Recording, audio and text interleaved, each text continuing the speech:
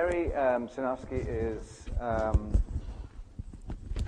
he's director of the Computational Neurobiology Lab at Salk. He's an HHMI investigator. He runs the Institute for Neural Computation at UCSD.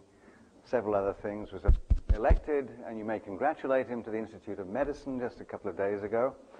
So congratulations on that, Terry. Thank you.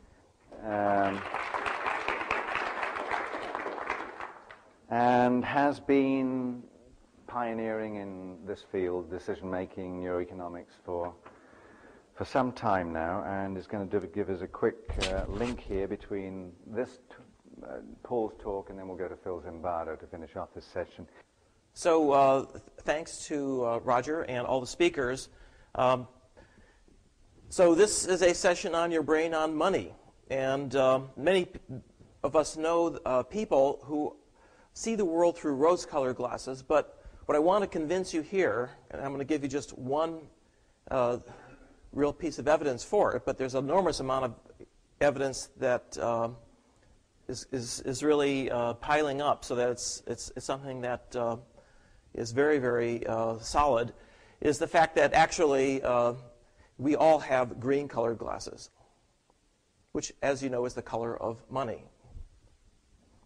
So Rama, in his talk yesterday, alluded to a book chapter that we published together with Pat Churchland back in 1994. And in this book chapter, which was entitled A Critique of Pure Vision, after Kant's book on A Critique of Pure Reason, we assembled all of the evidence to ask the question of whether or not the assumptions that are made by vision researchers, and not just in biological vision, but in computer vision, whether or not those assumptions are reasonable ones. Now, here's a quote from a review paper by Alamonis and Rosenfeld, who are two researchers in computer vision, but it really does capture a fundamental assumption that almost all vision workers make when they either record from neurons in the brain or do psychophysical experiments or make a machine vision system. And this has to do with what is the ultimate goal of vision? I mean, why do we have it? Regarding the central goal of vision as scene recovery makes sense if we are able to create, using vision, an accurate representation, internal model of the three-dimensional world and its properties, objects, where they're located. Then using this information, we can perform any visual task. And so indeed it has been the goal in computer vision to take an image of a scene, to segment out the objects, locate them in 3 dimensions, and do that vertically so that one can actually measure how far away they are so you can reach to them, so that you can identify what the objects are. And that's a non-trivial problem. In fact, it hasn't yet been solved. And we do it instantaneously. We take it for granted. It seems really easy for us. It's not. That's an incredibly difficult computational problem. Now, the conceptual idea here in AI is that you have a module for vision. And this module for vision, once it's accomplished the task of reconstructing the scene, passes on all that information to the planning system. The planning system now can measure distances and times and so forth for things that are moving, and it passes that information to another module, the motor system. And the motor system now computes the muscle contractions or the motor actuators that you need to reach for an object. So that's kind of the, I would say, you know, in fact, not just the traditional view, but the current view of probably 95% of everybody working in the field. Now, what we tried to do was to assemble all the anatomical, physiological, psychophysical, behavioral evidence to see whether or not this is actually something the brain might be doing. I'm going to give you just one little piece of evidence to indicate how far away the brain may be from this goal. And this is called change blindness. So here's a scene, and presumably there's a vision module in your brain that is taking this in, and it's very clear what's out there. You can recognize it instantaneously, right? I mean, what is it that you see here? You see an airplane, you see a bunch of troops. I mean, you can actually make a story out of this. What I'm going to do is to blink this image, and I'm going to replace it with another image, which is the same as the original image, but one change has been made somewhere in the image. And what I want you to do is once you've seen the change, put your hand up. And we're going to see how long it takes members of the audience to recognize this change. And some people are going to be very fast, some people are going to be very slow. This is an intelligence test.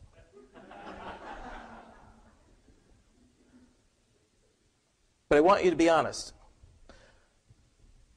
Okay, we have one in the front here. Brian is a very smart guy here. There are a couple people here in the back. But, you know, most of you don't have your hand up. I mean, come on. What's wrong? Okay, I want you to focus your attention on. Can everybody see that now? How did you miss it? Well, if your visual system is reconstructing the entire visual scene veridically, then it should be trivial. But in fact, unless you're paying attention to something, you actually don't make a full representation, internal representation of it. Apparently, the visual system only makes partial reconstructions. And it's just an illusion that the world looks completely filled in. We know that the foveal region that you're actually using for reconstructing in high resolution is only a small part, a few degrees of the visual scene. So depending on where you're looking at, you're only reconstructing a little piece of it. But because you can move your eyes around so quickly, it's possible to reconstruct the parts that are of interest to you, that are important for you at that moment for perhaps doing a task. So this immediately tells us that the visual system is in the business of doing something quite different. And what is that?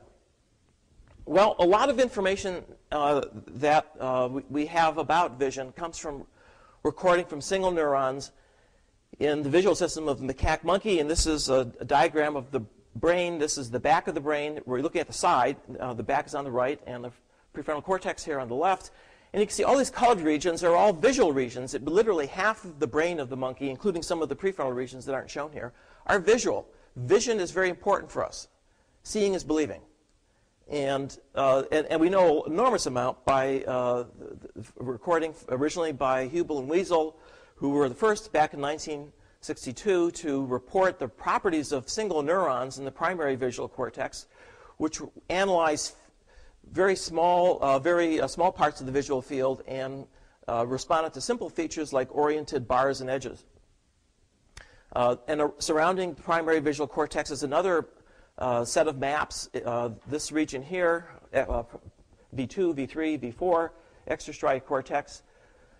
But the area and that I'm going to be focusing on, and I'm going to give you just one piece of evidence now, as I said, for this new view of vision, which is taking really changed at least the idea of what the goal of vision is for me, and that is a recording here from the parietal cortex. There's an area here called LIP, which has a visual input, so it has receptive fields, responds to visual inputs, but it also has responses when you move your eyes. And it's a very nice area to work in. A lot of people have worked in it because you can actually look there for cells that might be responsible for making decisions about where you can move your eye next. And there are other regions of the cortex down here that are important for recognizing objects. So this is the ventral part that is going to control movements. And the technique is, as I said, single unit recording. And here's an example of a tungsten microelectrode, which Dave Hubel actually helped develop, recording from one of these pyramidal cells in the cortex that you're going to be looking at now. Okay, so let me just, before I explain this experiment, let me tell you what our conclusion was in our chapter. What we concluded after looking at change blindness, all the psychophysical, the anatomical, and all of the behavioral work, was that there's something very odd going on, because it looked as if many cells in the visual system were modulated by, in fact, other sensory systems and what you're actually doing. It didn't look as if it was a pure vision module. And at the end, what we concluded was that there has to be some way in which vision is working together with the motor system in a much more intimate way. And we suggested that some work that had been done in my lab by Reed Montague and Peter Dayan, which was a model of the bee brain, that goes around and forages in the world might be a better way of thinking about the problem of what vision is good for, namely identifying things that might be good to eat and representing them in such a way that it's accessible and easy for you to respond very rapidly when that opportunity affords itself. Okay, so now here's a key experiment, and Paul Glimcher, whose lab this work was done, is one of the leaders in neuroeconomics. In fact, I think he has one of the first textbooks out on neuroeconomics. Did the classic experiment that had been done for decades. Namely, you put a monkey in a chair, and the monkey fixates, and then one of two lights goes on, and the monkey's task is simply to look at the light that comes on. Okay, very simple task. That's been done, thousands and thousands of times. Now, the way you get a monkey to do that, you might ask, monkeys don't normally sort of sit there and do this for hours and hours.